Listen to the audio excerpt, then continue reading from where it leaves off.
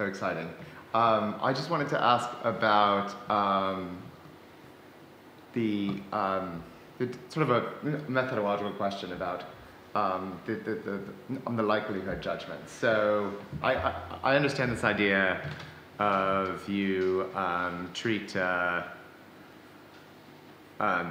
likely you find something as you take a truth maker and view how likely it is, and then you can kind of capture this thing that you find, like Seth Yeltsin, and it goes back a long time, the psychological observations that you mentioned, where you think like it's likely Fido will win the race, even though there's lots of other competitors, because Fido is the most likely of the competitors. But I just wondered why, I mean, sort of methodologically, why do you want to assume that you know, our belief state is a straightforward thing where we kind of assign probabilities to worlds, basically, have a probability space, and then the things we believe have this extra structure to them, like the ways of being true. I mean, what sort of is the preference for doing that rather than making the belief state this more complex thing, rather than, and having the propositions, be, the sentences be the simpler thing? I see. So you're saying,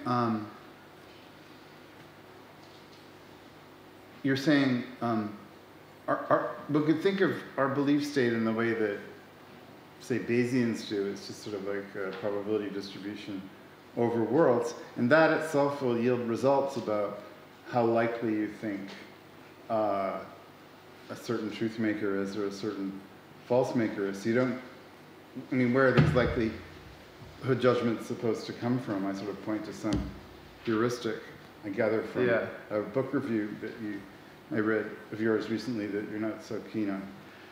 Overemphasis on heuristics. Okay, I guess part of the reason would, so it's true that if you had a probability distribution over worlds and you had a particular truth maker in mind, then you could use that probability distribution and it would tell you how likely you thought the truth maker was. But I guess what's partly playing, well, what is playing a crucial role here is you're sort of rummaging through the contents of your mind for a truth maker to even test, you know, what's a likely one to test. You can only judge assess the probabilities of, especially if you're engaged in sort of inference, as would be the case in some of these examples. You need to sort of decide how to use your cognitive resources to, like, what am I going to see what's probable and what isn't probable, and so there's a certain amount of guesswork involved. You might never even hit on pi as the thing to think of. So maybe there's some kind of, usually if you say metacognition, everybody says, oh, that's probably it. So it could be a metacognition.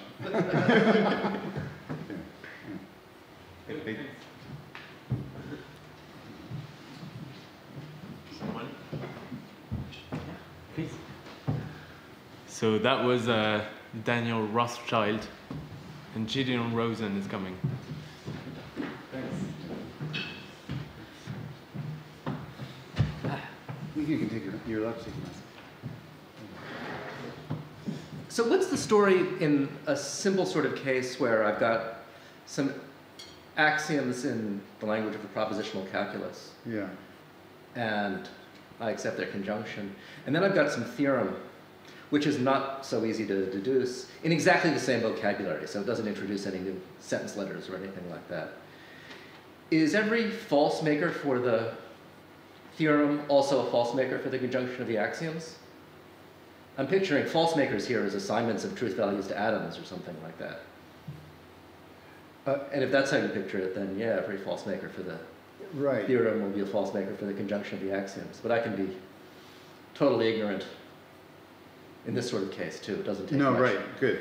Yeah, so that's really interesting because I mean, one question you're asking is, should we think of the subject matter of, say, a conjunction as just obtained by lumping together the subject matters of the conjuncts? And if you think that the subject matter of the conjunction is just some kind of amalgam of the subject matters of the atoms that occur in it, then that will be the case. And so that that kind of links up with this larger issue about whether one should think, I mean, suppose you think that subject matter has to do with truth makers, whether truth makers should be conceived on a recursive model, so they just all get sort of passed up by some blindly operating mechanism from the parts to the whole, or whether, or whether there also can be some emergent truth makers or false makers that take advantage of the relation, say, between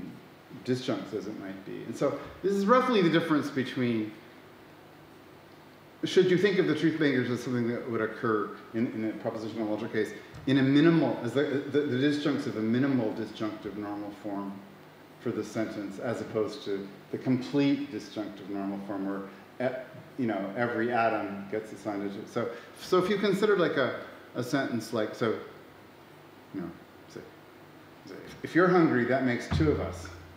So if we think about it in propositional logic terms, the truth makers are, you're not hungry, or we're both hungry. But of course, I said it because I know that I'm hungry.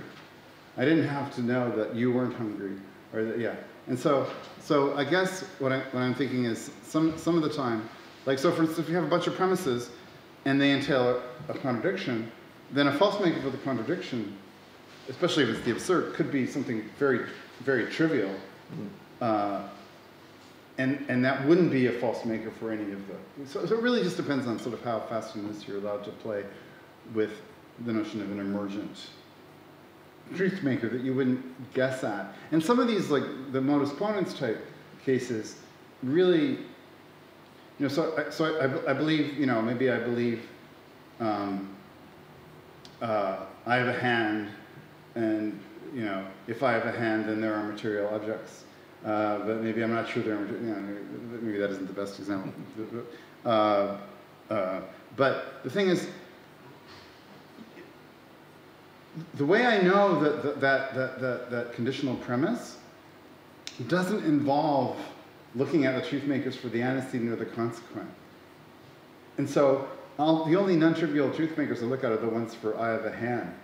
And so if I'm going to get a truth maker for there are material objects, well, in that case, it's not so hard, but suppose it's like anyone who denies that I have a hand is wrong. My truth maker for I have a hand is not going to afford much insight into what would make it true to whoever, yeah. Yeah, I really wanted an example involving a sort of a logic textbook example, where it's really clear that the atoms we're talking about are all independent of one another, and it's really clear that the conditional is a material conditional. Yeah. Good. It's so easy to generate ignorance. Yeah. That's fair enough. Right. No, I think you're exactly right. That there are pure processing limitations type of exceptions to omniscience. So sorry. So I mean, to give a simple example like this, it's not easy to realize that P is logically equivalent to P with 10 billion negations in front of it, just because of the difficulty of counting the negations. And so there's not a difference in subject matter there or in truth makers. Yeah, no, so I totally agree with that. And it's a funny kind of example where it seems like it's almost like, it's one of these examples that almost seems as something middle linguistic might be going on. Yeah. Right, that's what I was wondering. And as soon as that becomes a resource, you wonder how many of the other examples have that character. Yeah, right. Yes. You wonder, and then you think more carefully about what I've said, and then you stop. There's a great example from Alice in Wonderland of that form, where the Red Queen asks, she says, "Do you know arithmetic?" And Alice says, "Yeah." She says, "What's 1 + 1 + 1 + 1 + 1 + 1 + 1 + 50 times?" She says, "I don't know." She says, see, she can't do addition. Fantastic.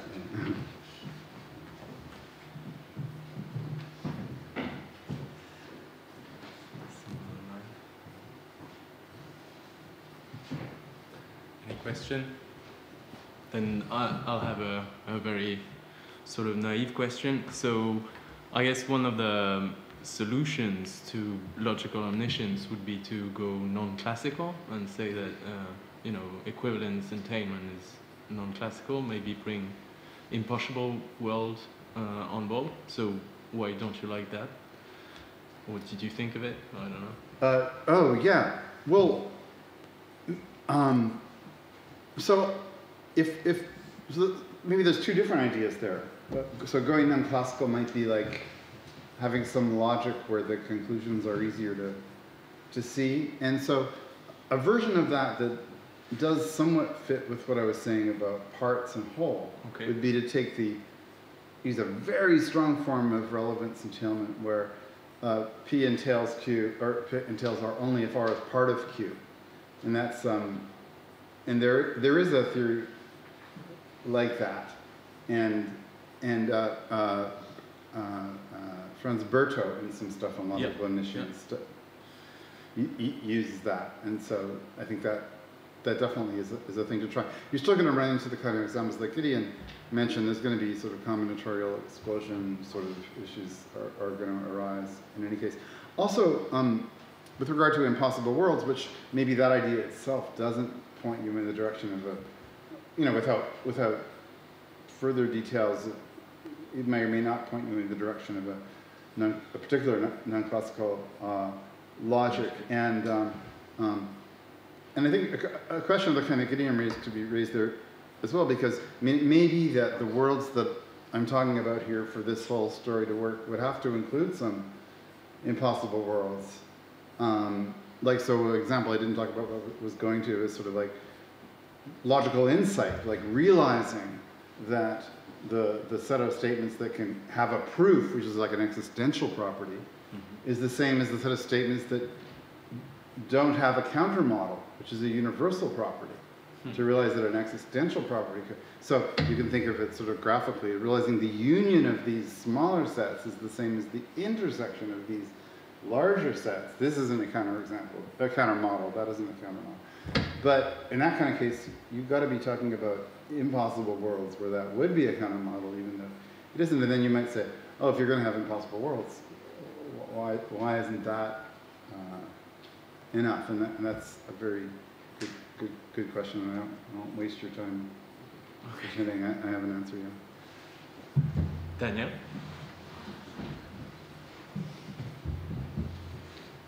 Daniel, again. I just wanted to be able to take off my mask for a bit.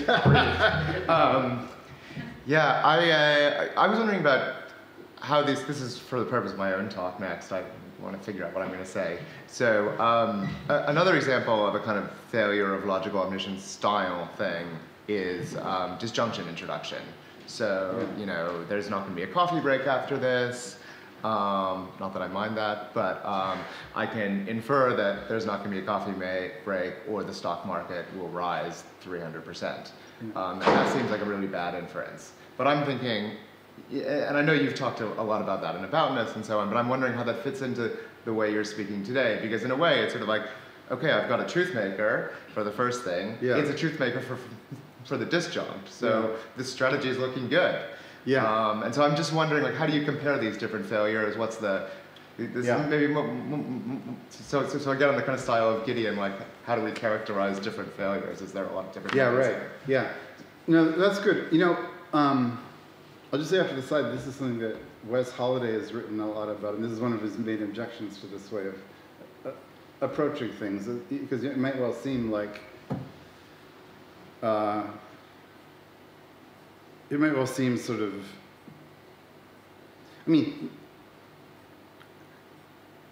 there's a dynamic in a static version of it.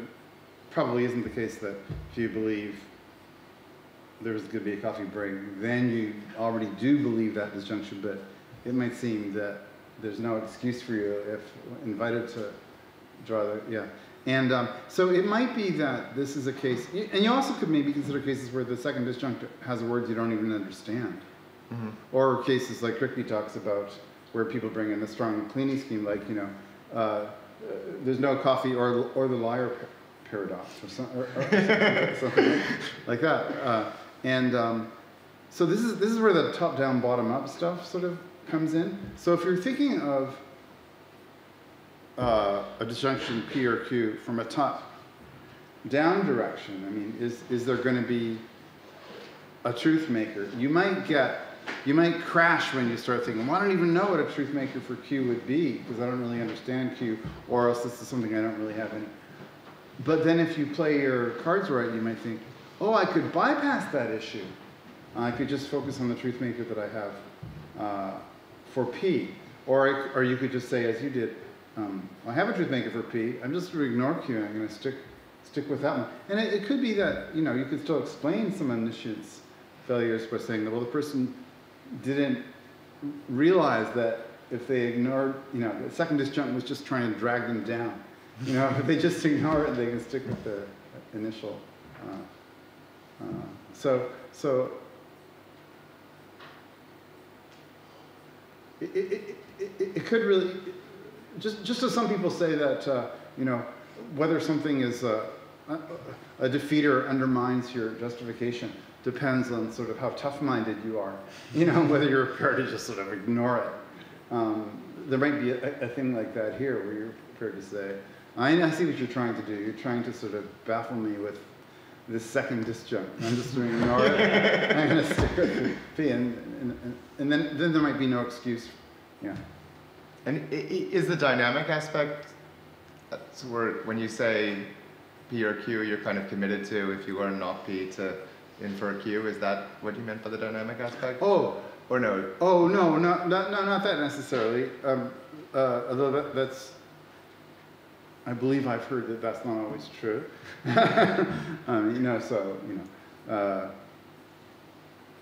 If you learn, if coffee is brought, you don't immediately go out to your E-Trade account and try to bet on the market because it's, yeah. No, I was thinking more just if inference is involved in this dynamic aspect, which in these disjunctive cases, they don't lend themselves to a static treatment because you hadn't never thought. I see, right. No one would assume you already believed it. Yeah. I mean, it's an interesting question though, because I mean, in another point in this, I sometimes say, well, you did already believe that either dreamt is a English word MT, or there are such words. I don't know whether that's true or not. but no. Thanks. Yeah. This is a fellow aboutness theorist, already Simpson? And Canadian. And comedian. No, Canadian. Oh, yeah. Oh. I'm Canadian now. Canada is a great comedy country. I think it all. I used to go to Yuck Yucks a lot when I was in. Yeah. Where did you find this, by the way? That coloring book. On the interweb. Amazing. So, in keeping, just a kind of a big picture thing that addresses something you said at the very beginning. Informationalizing the omniscience cases, the troublemaker cases, essentially, for omniscience. I thought that was really interesting to kind of cast it with a Frege strategy of making the discrepancy between the entail and the entail the matter of the information. And the other side would be a case of difference in access to univocal information, or something like that. And I was wondering, because of the examples you gave earlier, whether what thoughts you have about other sorts of attitudes where you have failures of omniscience, or is it all for you a question of simply kinds of belief? Because one of the advantages of making it a question of diversity in access, as opposed to diversity in information, is that it seems to track nicely a kind of a diversity in attitudinal relations we have to those things.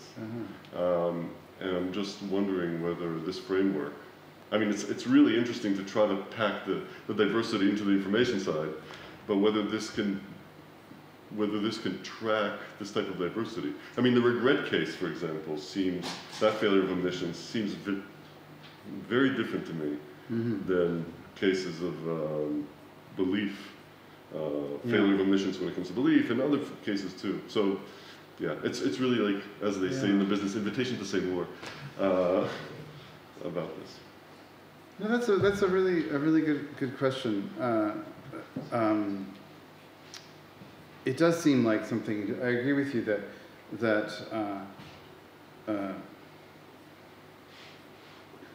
whether you could have two sort of, you might think, truth conditionally equivalent propositions. One backgrounds certain information, and then you're happy to say that you regret it. The other like foregrounds the information, and then you're not happy to say that you regret it. Now, does that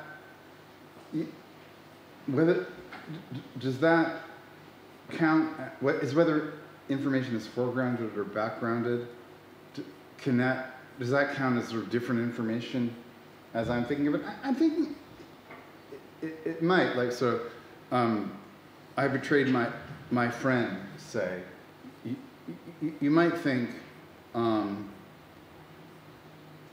there's different ways of going, but you might think a false maker or a truth maker for that won't involve my having a friend. Whereas the truth maker for I have a friend and I betrayed them might involve that I'm having a friend. But then you might ask, well, then how do you even get a fact that suffices for the truth if I betrayed my friend that is agnostic about whether I have a friend? And that's a really good question. And it might be that in some of these cases you have to distinguish. This would be like a higher grade of informational refinement. What makes a sentence true, and what qualifies that to be a truth maker for the sentence? So you might think, what makes it true that I betrayed my friend is that, I betrayed Alice. What makes that a truth maker for I betrayed my friend is that Alice is my friend. Alice is my friend isn't part of why it's true that I betrayed my friend. It is part of why it's true that I have a friend and I betrayed my friend. So this is all just to say, I'm prepared to get as finicky as you like in trying to sort of, if we're going to try to pursue the different information line, I think you're totally right that you'd need something sort of more tricky than anything I've suggested, but there might still be things you could try. And yet, presumably the attitudinal diversity then will get packed into these contrasts in how the information plays out. Well, there's going to be like this or attitude, which is univocal, and well, I mean, so you might ask. I mean, I think it's a really good question. It's really going to be a question whether you're constantly inventing new informational machinery for every attitude type. In which case, it seems like flattering it with the title research program, a degenerating research program. But you might ask. I mean, so I'm inclined to think the following: someone says, here's Ari. He's my cousin, and then I see you later having coffee, and someone says, where do you go? And I say, your cousin is having coffee. And it seems like I know your cousin is having coffee. But I might not have to take the same epistemic responsibility for your being the cousin. I just, maybe I misheard that. I was just using your cousin to, you're from UCLA, you know about this kind of example, where the descriptive information is coming in to identify the individual. Whether the information is correct or not is not the main point of the utterance, and I'm not taking responsibility for it. So you might think that the same thing that makes it possible for me to know that your cousin is having coffee, even if I can't really say a lot for its being your cousin, in fact, is the same thing that makes it possible for me to regret that your cousin is having coffee, even if I don't regret that it's your cousin. I mean, you might think that a single kind of foregrounding, backgrounding could do that, but that's what it would depend on. I mean, it's wishful thinking. Great. We'll have one last question by Matteo. Can you say your name on the computer? Yes, I'm Matteo Plebani. Thank you for the talk. I was just wondering about how to apply the account you presented to mathematical examples. And it seems to me that we should find truth makers and false makers for mathematical statements. And any ideas? Are they proofs? Something else? Yeah, no, that's a great question. And you know, I've developed sort of a new respect for this old idea of Wittgenstein's about how, you know, the meanings of mathematical sentences are given by their ways of being proved as and even more generally for verificationism, but the idea that you know, ways of establishing something, especially with there's canonical ways of doing it, could play this this sort of role. But I guess on the whole, I mean, I think that's one possible way of going. But I think on the whole, I'm more inclined to just think of like the truth maker for a universal claim about numbers as just this number has the property, that number has the property. Especially if it's, I mean, I think it might vary from case to case. I mean, suppose there are universal coincidences where like every natural number is phi, but for infinitely many discrete reasons. Then the truth makers might be phi 0, phi 1, phi 2.